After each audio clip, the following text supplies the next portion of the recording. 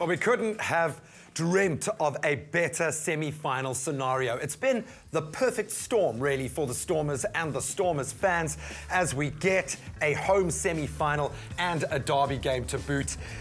Aplon, Joe Pietersan, two guys that I'm sure must be weighing up the season to some extent, but you surely must be focused on tomorrow. How are the nerves? Do you guys get nervous for these sorts of occasions? Where is the head at this kind of time? I think your head is about in what you need to do. I think, like the captain said, everyone needs to know what they need to do. I think there's a bit of nerves, but a lot of excitement. Being back at Newlands for our third semi-final in 3 years. So really excited, but a little bit nervous. The stats certainly favour the home side in the semi-finals. Gio spoke about roles. That has been so vital for the Stormers, that you guys have clicked even when injuries have come into play, even when breaks have had to be taken. You guys really have gelled as a squad, not just a team on the field. Yeah, I think if we've got talented individuals who gels as a team, it's even better than having a bunch of talented guys that doesn't play well together. So fortunately for us, it's been working nicely, and the guys stepping in has been doing really well. So we're fortunate in that regard.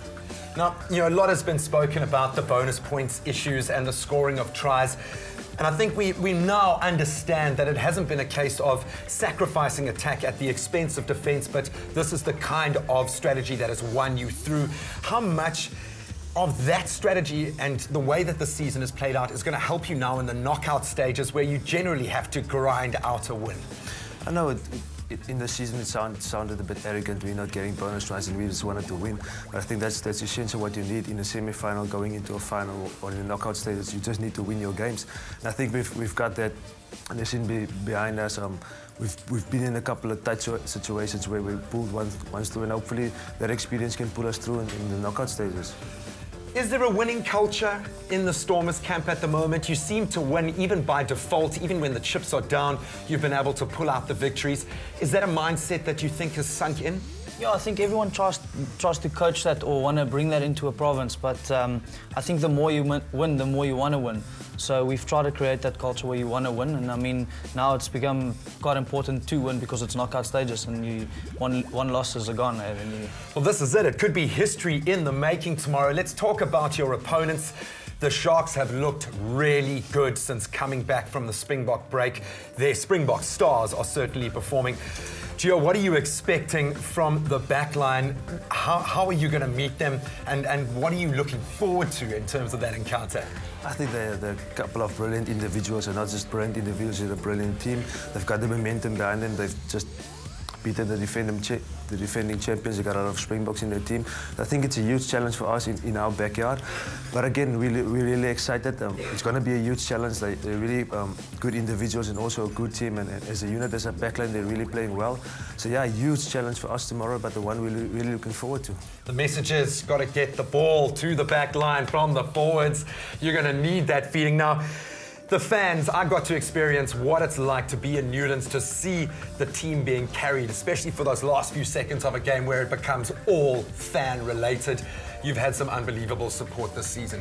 Yeah, I think we can't say thank you enough for the support you've got. We've got the highest average of supporters throughout the competition for a couple of years now. And I mean that as a supporter, you don't realise how much influence you have on the game and on the players in the way they support. Well, we're about to make one particular fan realise just how important you are to the Stormers and to Expresso. We've got a couple of finalists on the line. Let's speak to our winner. My producer is selecting Nadima. Good morning. Good morning. Nadima Abdeen, congratulations. A big congratulations from Gio and Joe, who are in studio with me as we speak. Is there anything you'd like to say to them before you join us on the yellow couch on the field tomorrow? Thank you so much. I'm here. What's going to be my life? Thank you. And I'm here and John, well, I'm 100% behind the Stormers. I'm going to be there to support you guys, and I'm going to shout for you guys. Oh, well done. We look forward to getting to know you tomorrow at the Super Rugby semi-final at Newlands. Congratulations, Nadima. Thank you. Now, this is the kind of fan you guys have. Now, tomorrow morning at 6 o'clock, bright and early, there is an opportunity to pick up 100 golden tickets to that semi-final. Now, just to spice things up, the Expresso team is going to get down there and we're going to give away one more seat on that yellow couch. But you've got to prove to us that you are not only the ultimate Stomers fan, but you're also the ultimate Expresso fan.